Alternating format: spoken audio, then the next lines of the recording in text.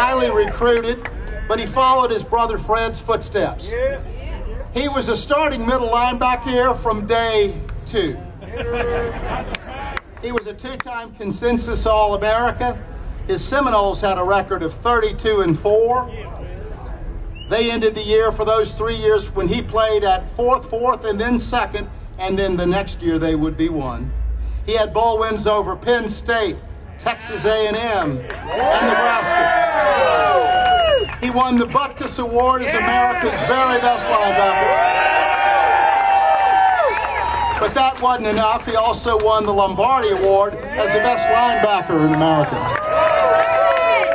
He was the 4th pick of the first round of the NFL draft, the middle linebacker of your New York Jets for 12 years. He's an FSU Hall of Famer, retired jersey number 55. Welcome back, Marvin Jones.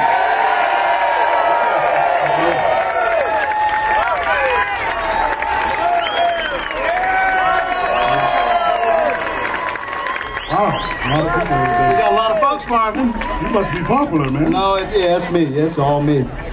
Tackle quarterback. Our second legend is from Bradenton, Florida. Let's hear it for Bradenton, Florida. He was a 2-time consensus All-America. He's FSU's all-time leader in pass reception touchdowns. He became the Atlantic Coast Conference's all-time leader in pass receiving yardage. He averaged 13 yards per punt return. No college player was ever more exciting. He was projected as a top pick in the NFL draft, but he fulfilled a promise to his mom, who's here today, and he came back for his senior year to graduate. And that last year, he led Florida State to an undefeated, #1 ranked, start-to-finish national championship.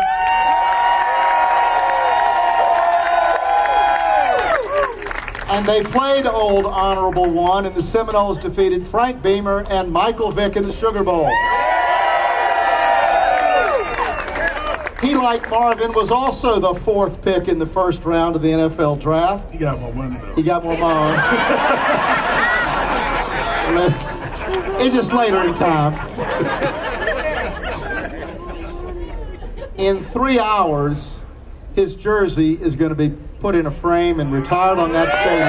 Welcome back, Peter Warrick.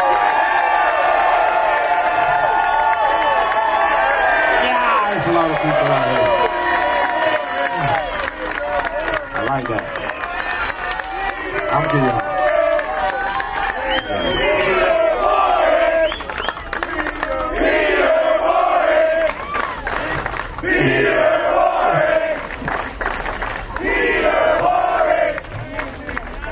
I think he likes that one. How you doing, Pete? I'm nervous, man. Oh, no. Nervous. No. It's your weekend. Now, Pete, are you having fun? Yes, I am. Especially when I see the crowd, the fans, my lovely family back here came to support me. It's a great honor. Now, Peter, I want you to take us back to 1994, Bradenton. You were all everything in high school, even Mr. Basketball. Why'd you pick Florida State? I'm nervous, man. Oh. I'm nervous. I picked Florida State. You know, growing up, that's where I always wanted to go. You know, I tell people all the time that, you know, with my mom, you know, who's the love of my life, you know, I love her, and she wanted to come to Florida State, but she had me. So she didn't get that chance. So I honored that. And I take pride in that, and I thank God I did. Thank God I did. Peter, you did honor that. Now, Marvin, thanks for coming today. There's a Seminole legend of a Bobby Bowden recruiting visit in Miami, there to see Fred Jones, your brother, who was 8 years older. And there's a legend about a little boy who fell asleep with Bobby Bowden. What's the real story? Well, that's almost a real story, but I tell you, just you got to understand, back then, Coach Bowden was larger than life, especially the Bobby Bowden show, and to be able to have him in our house at that time, you know he was coming because he loved to eat, you know, the home cooking. But when he sat there and recruited my brother, I sat there the whole time, and I'm just sitting here with big eyes, just watching him, listening to everything that he said. And at the end of it, I looked at him, I said, you know what, hey, I'm coming to play for you. Like that.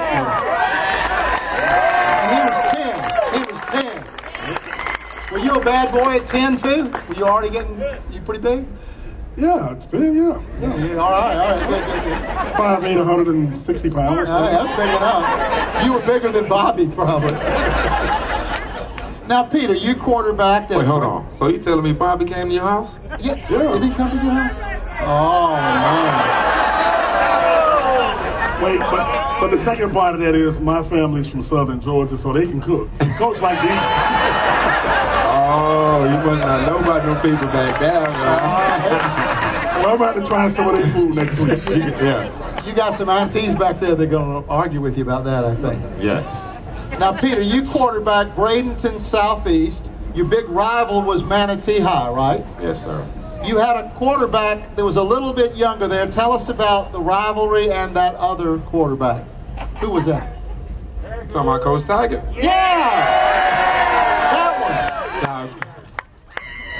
You know, if you from Bradenton, you know, everybody knows that the rivalry is Southeast versus Manatee. And so as a little kid, I always wanted to go to Southeast. Everybody back there, I tell you, got an auntie who I was living with, you know. Wasn't supposed to go to that school, but I went anyway. Don't tell us, but, you know, playing against Coach Tiger, you know, it was a great honor because he was one of the best people that came from Bradenton. And, you know, I just respect him, not only as a coach, but as a person. Even though we beat him, but I'll still respect him. That was important. Now, Marvin, tell us, how did Big Brother Fred influence you? What did he teach you about football? Well, the most important thing talking about football is always do it 100%, full speed all the time, and always be first at every drill. And that's just the way I practice it, and that's just the way, when I got to Florida State, it was the same thing. And many times Coach Bowden, you know, they would take me out of practice, you know, because they knew, you know, I mean, if it was shorts, I'm 1,000 miles an hour. He said, listen, Mickey, you got to get him out of here. 1,000 miles an hour.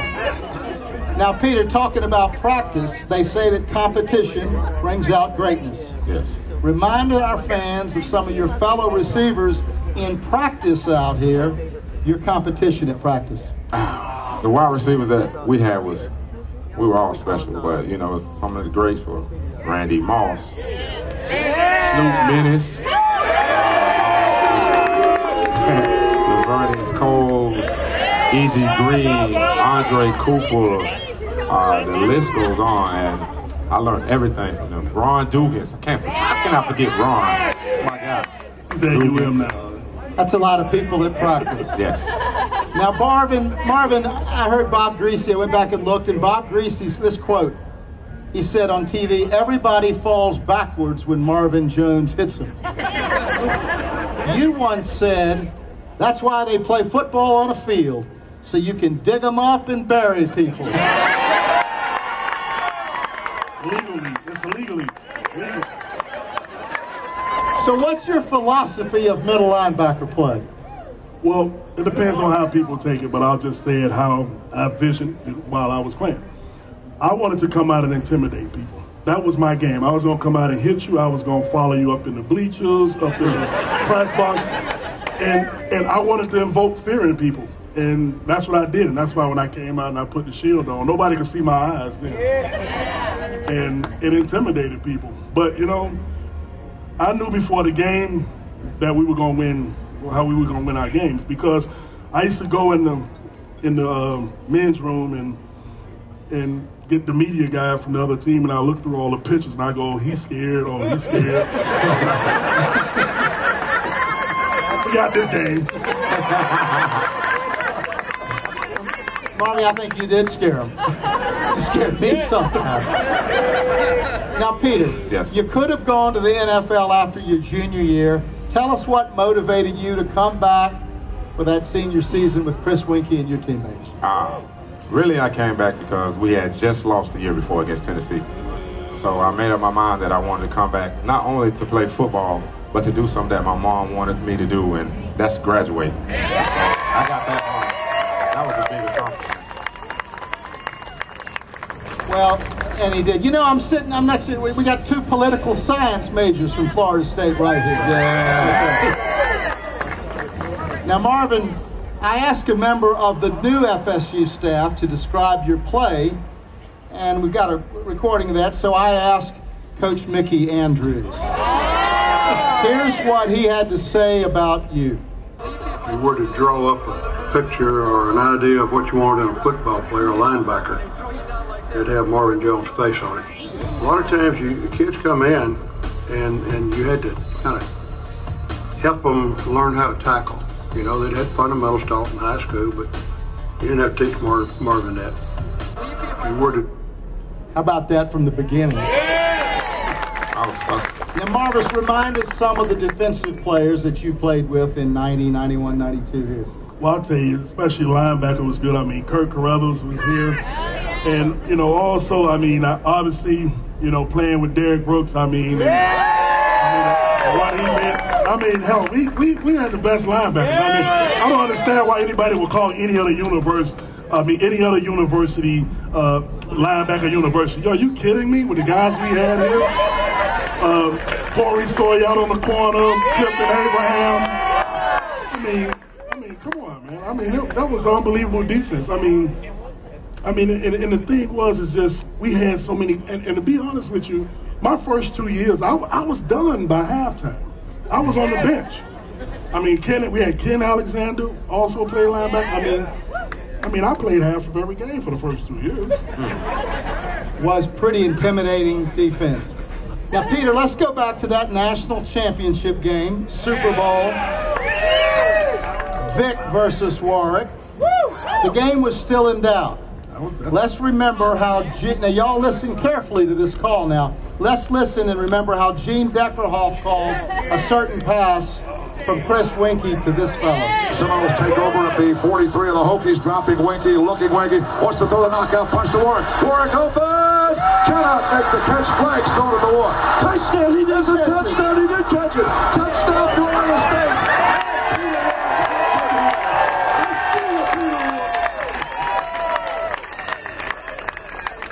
All right, Pete, we've all seen that catch. Tell us, what did you say to Coach Bowden before that series? I knew we was going to win for one. Especially because I just lost last year. I knew that. But, I just went to Coach Bowden and I said, Coach B, do you want me to finish? He looked me in the eye and said, get number 9 the ball. That's what he did. You already know.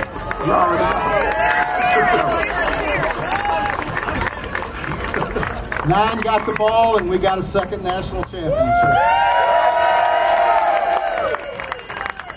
All right, Marvin, I think you probably saw Peter in the NFL, but describe Peter Warrick as a wide receiver. Well, I'll tell you what, when you watch the guy, he's one of those guys that has all intangibles. Like kind of almost like what Mickey said about, certain things that guys have. He has it. If I'm looking for a wide receiver, even to this day, I'll pick him first to be on my team because he had speed. The guy knew what he was doing. He had shakes. He had moves. Hell, I have him doing everything. Punt returns. I have him throwing the ball. But he's just a fun. It's kind of, if you look at him, I look at him like a Deion Sanders of wide receiver. That's a pretty fair description. All right, turnabout's fair play. How would you describe Marvin Jones at middle linebacker? Scared. Hey, look. When I was coming to Florida State, all I heard about was helicopter man. I'm like, who is helicopter man? When I got here, I knew why. Because they say when he hit you so hard, the helicopter coming on the field. Helicopter man. I like helicopter man. Now, Marvin, tonight we're going to see your nephew wearing your 55, Frederick Jones. It's an old family tradition. Tell us about Frederick Jones, your nephew. Well, I'll tell you what, he's a hard-working kid, and the amazing thing about him is he's already graduated in 3 years with his bachelor's in economics. Started his master's already. So the thing I love about the kid, he's a great kid. If you're gonna ask for the perfect kid, he's that type of kid. He's hard work. He does everything that is asked of him. So I'm just looking for him to have some success, get out there on the field and show what he can do and prove to me that he can play. That's a tough taskmaster. All right, two of you, we're going to have a little lightning round here. That means quick answers. We asked some fans to submit some questions, so here we go. Peter, was a Virginia Tech end zone catch, was that your best catch ever? Yes. Marvin, what was your best hit in college? It hasn't happened. Everybody's still alive.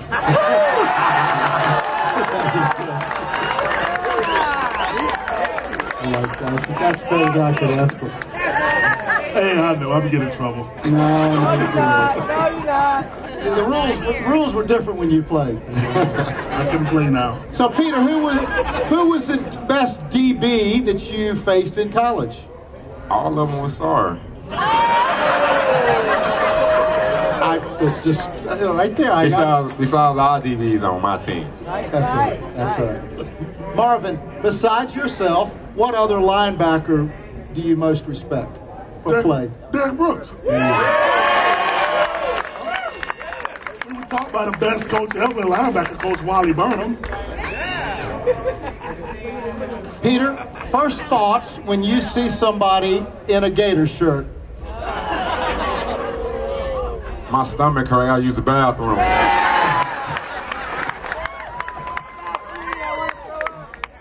All right, Marvin, it's 4th and goal tonight. Could you suit up for one play at middle linebacker?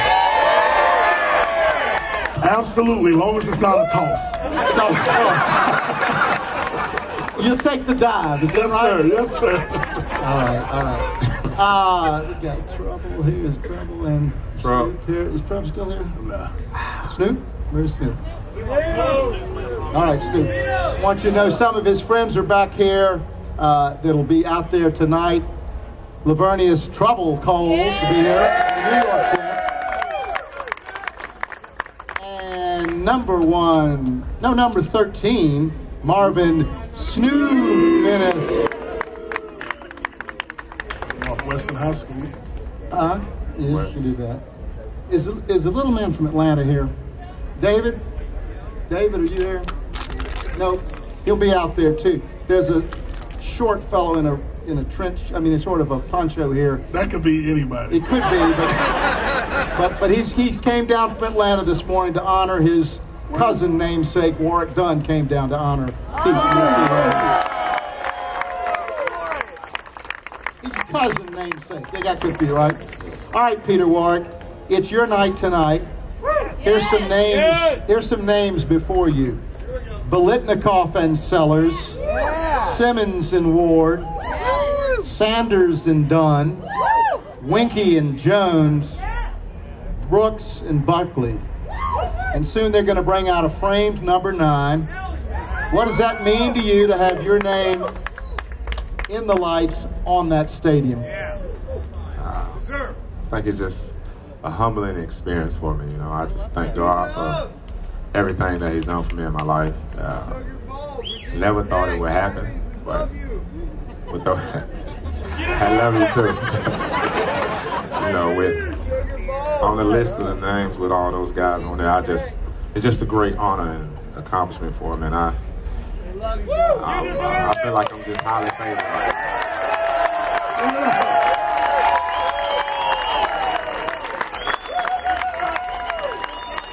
Folks, we're going to have a lot of fun. We appreciate your being here. Marvin Jones, thank you for being here. Thank you. Number 9, Peter Warrick.